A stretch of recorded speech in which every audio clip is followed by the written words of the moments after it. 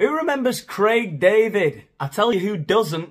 Anyone under the age of about 35. And for Craig David and his massive ego, that's a massive problem. For you see, there are two kinds of artiste. That's right. Only two kinds. Only two kinds of artists. What an absolutely absurd false dichotomy. Shut up with your nuance. Shove it. There are two kinds of artists, okay? On the one hand, there are artists for whom what they produce, the art that they make, whether that be music or films or paintings or whatever, for them, that is the most important aspect of everything they do. The product, the art. Does what they make, what they produce, make them happy and proud? And secondary to that is their reaction, their feelings about any praise or criticism that they receive. So this is an important distinction to make, because I think on the one hand we have these artists for whom the art is the most important thing, and then the adulation and the appreciation that they might get as a result of producing what they're producing is secondary. Which is not to say that they don't like that people appreciate their art. I think almost all artists do what they do in part because they want it to be seen and appreciated, absolutely. But on the one hand, we have this group of artists for whom that feeling, the appreciation, people's response to what they're doing is secondary. And on the other hand, we have Madonna.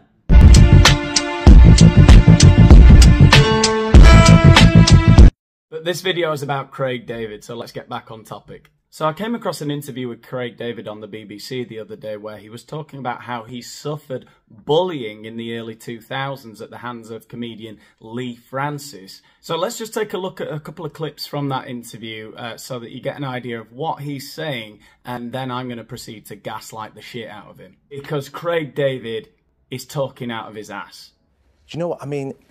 And I talk about this like in much more expansive than I can do today in the book, but it was all about early days behind the scenes of some of those songs that people have just seen then, and how it may have been feeling behind the scenes, that there was the human being and then there was the portraying the life is great as a musician. And I felt that I really needed to unravel that and to say that I have experienced depression, I experienced being bullied at school, being bullied and ridiculed on nationally on TV. Now, for those of you who aren't sure what Craig David is talking about, he's referring to Channel 4 show Bo Selecta. Bollocks. He's scared for? Scares crows, not peregrine falcons. So even if you've never seen Bo Selecta before, that 2-second clip basically gives you the gist of what it was. Essentially, the main joke of the show was the non sequiturs. Leigh Francis would dress up in these ridiculous caricature rubber face masks and imitate some of the most famous people in the UK at the time. But he wasn't really imitating them, as you just saw with that clip there. Oh, I'm proper busting for Bogatella. Craig David was like this cool R&B artist from Southampton, and he imitated him with a ridiculous Yorkshire accent, wearing a plastic kestrel on his arm, like Kes. And literally all of the characters in the show had the same voice. Or if not exactly the same voice, then another completely bizarre voice and an accent that didn't correspond to the real person at all. The jokes were meaningless. I can understand Craig David not finding it funny, finding it even irritating, but to say it was bullying him when literally nothing about the character was personal, it was a non sequitur, it was the opposite of what he was, I'm just not buying it. It was hilarious because the impressions were just absolutely nothing like the people that they were supposed to be. Dirty spies. Bastards. And the reasons why I may have moved away to Miami and come back, but the healing I had to go through and telling it in stories form so people hopefully can just resonate with it. That it's not about the musician. You don't have to be someone who's in the public eye. Everyone deals with depression at different severities. You see, he's plugging a book, so why not stir up a bit of controversy? Some of you are probably watching this thinking, who's this cynical bastard? You don't know what he went through. Well, first of all, less of the language, please. And second of all, I've got a memory. I remember watching Bo Selecta. There is no way you can call that bullying. Oh, and third of all, the internet. You see, Craig David kinda let the cat out the bag a few years ago about this whole incident. But I'll save that for later in the video. It's gonna blow your mind. I mean, if you ever cared initially about this story. It blew my mind. But you have to have felt it. And I felt that was really important for me to... You can only speak on bullying if you've really experienced it. Hey, Craig David! It's from a bar, innit, eh? Let's get a picture of you. Oh, where you go? Oh, you mug! Get lost! You mug! Get lost! You can really only really speak on depression if you've actually experienced it. And it really took me to a dark place that I never thought, as such a positive person, that I'd be speaking about that. But the most important thing is that I am talking about it, and I wanted to have a book that does touch on it, because I feel like people will say, you know what, I know what he's going through. I don't know if he was bullied as a kid or whatever. I've got no reason to doubt that. But everything he's saying now, remember it, because what I'm going to show you is going to, well, if you're still watching, it's going to blow your mind. You will not actually be able to believe what a narcissist this guy is. And I know I'm going through that, and this is how maybe I healed myself, and someone else can hopefully resonate with that and not have to go through some of the pitfalls that I went through too. How are you doing now? I'm so much better. And so much better in recognising that mental health is something that always has to be managed. And you can easily be triggered by things that usually are in your childhood, and as an adult you're trying to unravel and deal with those. And the more you push them under the carpet, is the more they rear their head up in other ugly ways. So it's just a constant maintaining of my mental health and talking about it. The more people talk about it, like when I saw Leon speaking earlier, I'm just like, you're speaking your truth, and you're making a difference by hearing and speaking about what means and matters to you. You're seen, and I think that's, for me, as an artist, my responsibility now is to unravel the mystery around, oh, it's great, it's glitzy, it's post to post on Instagram and it's the likes. Now let's get underneath it. Let's have a real deep dive conversation rather than just ice skating through life. So, Is that your job as an artist? To not show us the glitz and glamour? To unravel it? To get under it? I'd actually go for more ice skating. Let's ice skate through life, please. You're an artist, you're a singer. Make our life a little bit better. Maybe we want to see a bit of glitz and glamour. Maybe that's what we enjoy. Helps us escape. What, are you, a life coach now? Wake up. To transcend. You've all heard the word transcend. You know what it means? End the trance. Transcend. yeah, it's been empowering and healing for me in a lot of respects. Ice skating through life, that's a great phrase, yeah. No, it isn't.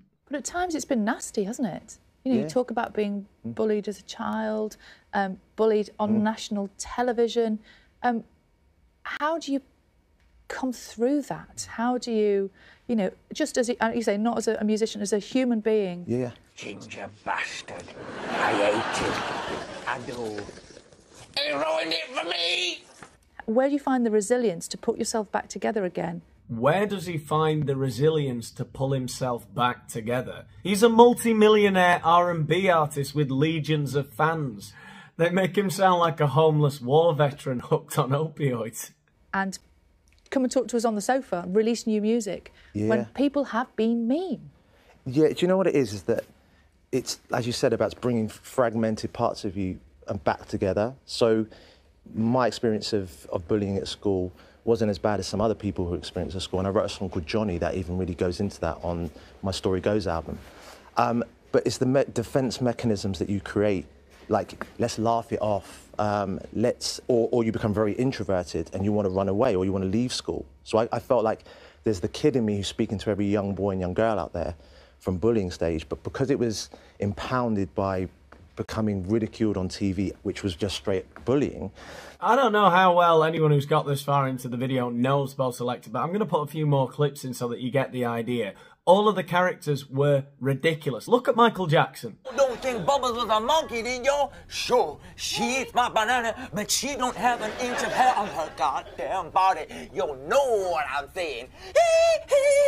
There's just no likeness at all to the characters he's imitating. He's not imitating the characters. It's non sequitur, it's ironic, it's stupid. It's not supposed to be attacking the people that he's making fun of, because he's not really making fun of them. That's not what is supposed to be funny about the show. That, for me, it was like, okay, I have to work through this, and my leaving to go to Miami, and because of that show in particular, it gave a okay for people to feel that they could continue the bullying, but without knowing, and that normalized it. And I felt like I needed to address that in the book, to say, no, because I'm talking on behalf of anyone who's being bullied right now. So to come back and sit here on the sofa and to talk about it openly, and to hopefully have people say, you know what, I'm interested in the story, talk about it, because we all experience different forms of that. And I think it needs to be something that we address, as opposed to just trying to shy away from it, because it led me into a spiral of depression, into a point where I was questioning okay, I've never experienced this before. My home, where I love, you know? Notice how he and other narcissists, I mean, I hope he doesn't think I'm bullying him because, you know, he seems very thin-skinned. But anyway, notice how he and others like him, whether they are narcissists or not, will do this all the time. They talk for ages, but they don't actually say anything at all. And how did that show itself? When you say it was a spiral, what happened? I mean, I think everyone's like saying, just say it. It's like, so when the Bo Selecta show was out, that period of time was a hard processing for me because I didn't know why a song like Rewind, which was a cultural song that broke the ice for so many artists to come through. I am going to get to the most important part of the video soon, I promise. But this is the thing about it to me. Here he goes into details about how they took the mick out of a song he wrote. I think what he can't stand is being ridiculed, right? It's not that he's being bullied, because there's nothing in that Bo Selecta character that he could say, yeah, they're picking up on my personality and they're saying that I'm a bad person. Nobody looked at that caricature of Craig David and thought, oh God, that's like Craig David, what an idiot. No, they didn't. What Leigh Francis was doing in Bo Selecta was taking celebrity cultures and just saying, oh, fuck you all, you know? I'm just going to put a big stupid rubber face on and I'm going to laugh at you all because you're all ridiculous, right? That was it. That was the point of Bo Selecta. You know, it wasn't to bully individuals. It was to laugh at celebrity culture. It was nothing more than that. And I don't even think it was that intellectual. I don't think Bo Selecta was particularly intellectual. It was just mad. It was ridiculous. It was post-ironic, whatever you want to call it. It wasn't bullying. But of course, Craig David never actually felt bullied. And I say that with 100% certainty. As I'm going to show you later in the video, there's evidence. He, over the years, has changed his narrative about this story on a number of occasions, and he's either called it bullying or not bullying, or said he's angry or he's not angry about it whenever convenient. Whenever convenient for Craig David and his PR team. If he was ever offended by anything at all, it was the fact that someone dared to laugh at Craig David. He never felt bullied. Ridiculed, possibly. Craig David would never laugh at Craig David, so how dare anyone else laugh at Craig David? Was now being ridiculed. That was one thing that I kind of placed it as a music thing, but then actually what it was doing is slowly was just bullying, not only myself, but Mel B, it was bullying Trisha, and I felt that there was no real accountability at that time, and I was young, you know, I was between a rock and a hard place. Do we lean in, defense mechanism? Let's laugh it off, come on, let's do a show together to try and shy away. Was that suggested? Yeah, we did. There was a point at which Leigh Francis was on stage doing his whole act because we felt maybe lean in, that might make it go away. Didn't work. Or you're going to play the victim, go there. I'm sorry, what? Craig David? Play the victim? Go there? You mean as a tactic to make him shut up so that you don't feel like you're being ridiculed? Don't worry, he said this very clearly a few years ago in an interview with The Sun, which I am going to get to. He didn't feel bullied. He wanted to stop someone making fun of him because he thought it was bad press. This man is obsessed with his image.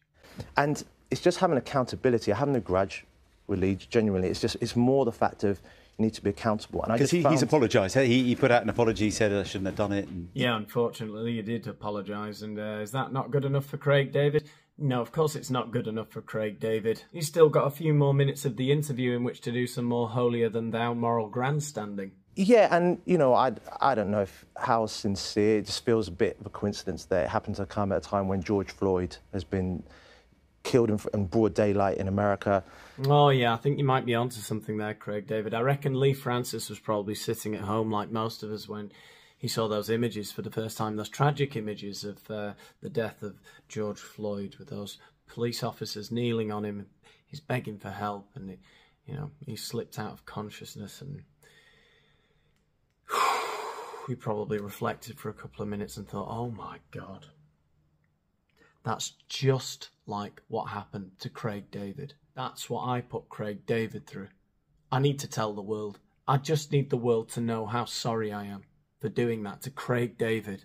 To then have the Black Lives Matter movement being at protests around the world to show this, and then it comes at a time as a reaction to I need to then say my piece for something that really should never have gone there in terms of ever going to putting a rubber mask on that's black-facing, which it was. Now, I've got no way of proving this, but I would bet my last penny that Craig David and his PR team never thought that Bo Selecta was racist at the time. They're saying it now, retrospectively, because it jazzes up their story a little bit. The only thing they were bothered about was their thin skin and the fact that their serious image that they had planned for Craig David, you know, this R&B star, this cool R&B star, they didn't want that being ruined by some bloody idiot in a rubber mask. And it's just being accountable for that, and I think that ultimately, I never really spoke about that, and the coincidence of it just felt too timely. And I feel emotional about speaking about it because I just felt like I was talking on behalf of so many people who've been bullied and have experienced that. But at the same time, this isn't my moment to be like, I'm going to double down on Leigh Francis. It's not. It's just that let's be accountable for things that truly matter to people, because I'm now representing that. So yeah, I talk about it all in the book, What's Your Vibe, and it was very empowering for me to heal myself by talking about it like that, you know? Healed. That's good to hear. That's really good to hear. And the album out at the same time as well. Yeah, so we're celebrating music and we're talking our truth, and I feel like you can't do much more than that. So yeah, the new album is the feeling I got from Born to Do It, the first album. I've done it all over again in that, and a new book, What's Your Vibe. So thanks so much for coming in and talking to us. My pleasure. Lovely to see you. And the new album is called 22 to reflect those 22 years of Craig's career. A nice and tidy 10-minute plug there while dashing somebody else's reputation against the rocks. Lovely stuff, Craig David. Your book, your album, all going well? Lovely. Now let's head back to 2015. Craig David. I gave Bo Selecta star Leigh Francis a big hug and everything is cool. This was 7 years ago, by the way. He was 21 with 13 million albums sold, 12 Brit nominations, 2 Grammy nods, and 3 Ivor Novellos. Craig David was a young British superstar with the world at his feet. Then along came the cult show Bo Selecta, with comic Leigh Francis and his infamous rubber-masked impression of the R&B singer. Suddenly, Craig's stock went from rising to laughing. Now that's a good one. Quality journalism from the Mirror. But 13 years on, and after he once claimed the show hurt and humiliated him, the star has kissed and made up with his former nemesis, now better known as his TV alter ego, Keith Lemon. The moment came at mutual pal Fern Cotton's wedding last month. Fern is such a sweet girl and obviously a friend of both of ours, so I knew he was going to be there, says Craig, now 34, then 34. When I walked in, there was a little bit of tension in the room, so I went straight over and could see Leigh was looking nervous about what I was going to say. But I gave him a huge hug and I said, I don't know how it's all escalated to this, but I just want to say that there are no hard feelings and everything is cool. He was like, oh, thank you, man, because I really thought you had a problem. All he did at the time of Bo Selecta was pick up on something that any good comedian would do. If anything, it's a form of flattery. Striking a very different tone now, 7 years after this interview and 20 years after the alleged bullying, now that he's got an album and a book to plug in 2022, but hey. And here's where it gets really interesting. Craig says he never actually was bothered by the parody, and it was his PR team at the time who insisted he play hurt. Which was never very convincing because his public declarations of fury and hurt came after he'd invited the comic on stage with him to sing the garage hit that gave Leigh's show the name, Rewind. The crowd say Bo Selecta. Craig says, if I'm super honest, I was actually always totally cool with it. I remember growing up watching Spitting Image, and so then when it was me, David Beckham, Mel B from the Spice Girls, all these massive names being done, it was fine. I was in great company. But my PR was trying to control everything, and I was very media trained, very PR savvy, and used to just give automated answers. It's almost as though you've learned nothing, you vacuous husk. After first inviting Leigh on stage with me at the Royal Albert Hall, I was told to go the opposite way and say I was all hurt and upset by it, saying I wanted to punch someone. I didn't want to punch anyone. It was just people around me trying to amp it all up, fueling the fire. It shows how much I wasn't in control at this time. I was all over the place, taking myself too seriously. But actually, it was all nonsense. Well. Anyway, here's the funny bit of the interview. At this point, things get a little strange. Mid-confession, Craig stares at me and says, when I look into your eyes, I don't see you as a journalist. You're a human being. If I reduce you to a means to an end, I reduce you to a piece of wood. You're not a piece of wood. So now I'm honest, and I won't BS bullshit. I won't BS you. Thank you, Craig. I love this journalist. Anyway, I'm bored of editing now, so I'm just going to read a few gems from the rest of the article, okay? And I can't be... I'm 20 minutes into the video. You've no idea how long it takes to edit a 20-minute video. Even this one, which isn't a particularly difficult one. But let's get into this. Yeah, couple of things here. He says... this is a great article, by the way. Inspired by one of his favourite books, Eckhart Tolle's The Power of Now, A Guide to Spiritual Enlightenment, he suggests I read it. Craig repeatedly lapses into self-helpy streams of consciousness. What a douche. The guy's a douche. And then she goes on to explain a little bit about his what happened to him. You know, Bo Selecta, you know, killed off his reputation in England, and he moved over to America and got into fitness and had a ripped six-pack, training 3 hours a day.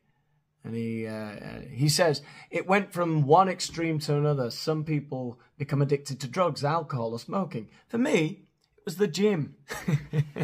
Yeah, some people get killed by police brutality. For me, it was Bo Selecta, you know? So, you know, yeah, swings and roundabouts, whatever. It's all good in the end. I had an intolerance test to find out what foods I shouldn't eat. I knew exactly what was going on in my body at all times. How many calories. My abs look great. So his abs look great, so that was good. But my face looked gaunt. I was starting to look older and didn't look well. Except for his ripped abs, of course. They look great. At one stage, I went to this body pod chamber in Miami. I think we can all relate. I mean, who hasn't, you know? Which measures your body fat. And it said that I was 4.7% body fat, right? 3.5% body fat is the point at which your organs start shutting down, right? So I was very close to being shut down from lack of body fat. I nearly died from going to the gym. I realised that I needed to ease off, and now I'm around 10 to 12% body fat. This is all in an interview, right? It's great, okay? It's interesting. Okay, and then she goes on a little bit about his new life as a DJ. This was in 2015, by the way. And then she talks about his famous all-white Miami apartment where black coffee, well, coffee and red wine are banned because they could stain it, right? And she says, happily, this is not much of an issue, thanks to the 2 housekeepers who clean the place from top to bottom 6 days a week. Very relatable. Okay? Following his sellout show in London tomorrow night, Craig is back in October for another gig. One thing is for certain, though. If his gigs are anything like his parties, there will be more women than men. Specifically, a 7-to-3 ratio.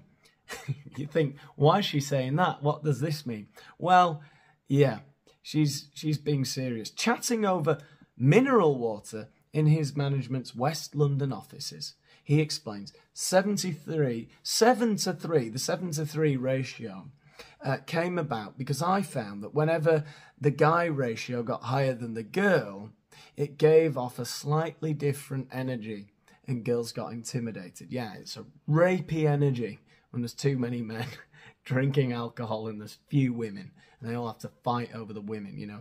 Rapey energy. He didn't say any of that. I'm saying that. But, you know, I think we know what he means. So I tried to back it up. These are his words right now. So I tried to back it up. Back what up? What? What are you talking about? Back it up. These massive parties I was throwing, right? So you'll all understand. I tried to back it up. I changed. I tried to back it up. He tried to back it up, right? Of course, what he means by back it up is the party ratios. He tried to back them up. I tried to back it up and make it go the other way around. You know, he tried to back up the party ratios and make them go the other way around. I think what he's trying to say is he started inviting more women, right, to his parties. But he says he tried to back it up and make it go the other way around. Yeah? Rewind. And it works so well. You know, having loads of hot women at a party works really well for Craig David and his friends. There is less chance for a guy to approach a girl and hound her, which is good. You know, the rapey energy went down. Okay? He has to get through it, you know, he has to get through a group of girls first. He has to fight all the friends off first. You know, they've got their rape alarms, pulling the pins out their rape alarms and you know, pepper spraying them and everything. And, you know, if he's really, you know, he'll get there in the end if he really wants it. But, you know, it's a lot harder when it's a 7-3 ratio. So that's why he tried to back it up and make it go the other way around, you see. Because that's what he was trying to do. You know, spending a fortune on lawyers. This from a man whose lyrics to his smash song 7 Days declared that he was taking girls out for drinks on Tuesday and making love by Wednesday. Now that's not very 2022, is it? Bet Leigh Francis never said anything like that.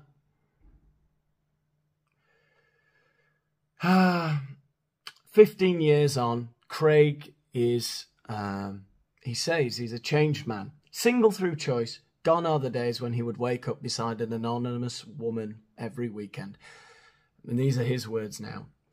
About 2 years ago, I had a shift in consciousness. And now I never objectify a woman. Never. He never objectifies a woman. Imagine now, 7 years on, he's basically Buddha. He's just sitting under a tree in Tibet, right? Saving up all of his coom. To eventually mummify himself.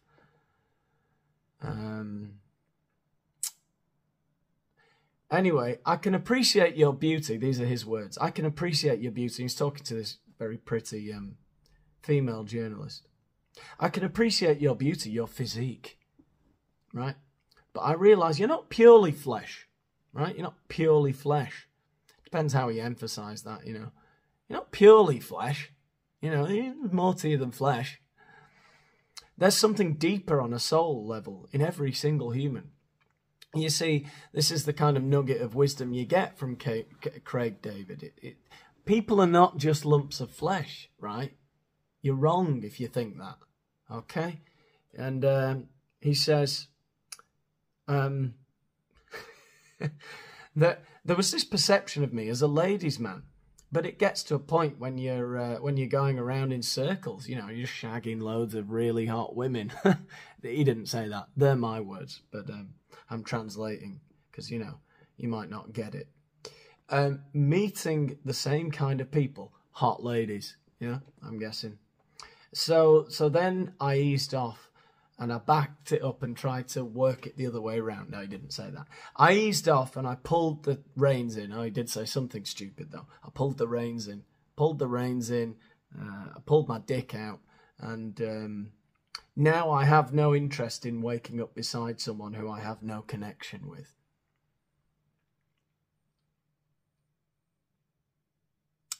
Interestingly enough, as I'm scrolling through this, there are Viagra adverts.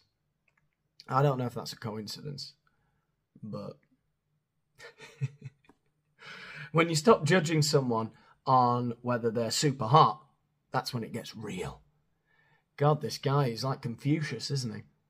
While he may still come out, and this is the journalist talking, while he may still come out with the odd painfully earnest gem, and in brackets, I've had some beautiful coincidences and synchronicities in my life, for example.